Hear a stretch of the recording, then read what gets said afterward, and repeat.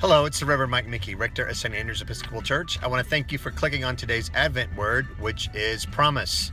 I find myself once again at Target here.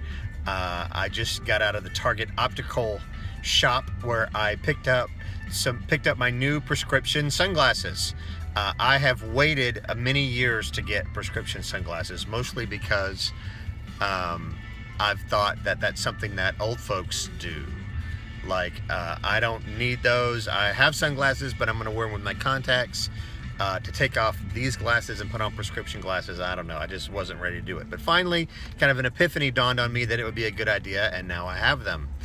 I had to wait to pick them up because it took a little while. So Target promised me that they'd have the glasses by a certain time, and sure enough, they came through. So I've been living in this expectation of the hope of this fulfilled promise of these glasses.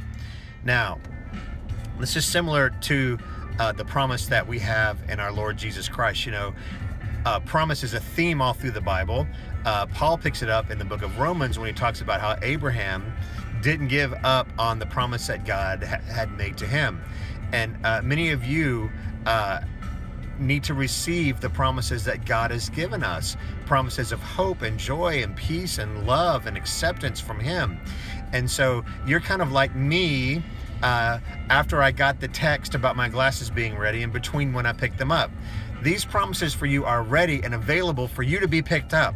All you have to do is just go get them, right? I want you to kind of get in the car of your heart, drive to the store of God's promises, show up and say, can I receive them, please?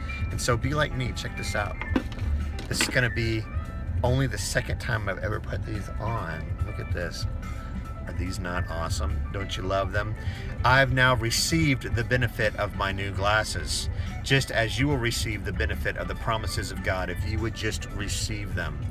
Friends, the Lord is for you. He's not against you. He loves you. He wants you to receive the promises that He has given us through our Lord and Savior, Jesus Christ. All you need to do is receive them. I pray that you'll do that in your heart, in your life today. Have a blessed and wonderful day today. And remember, God loves you.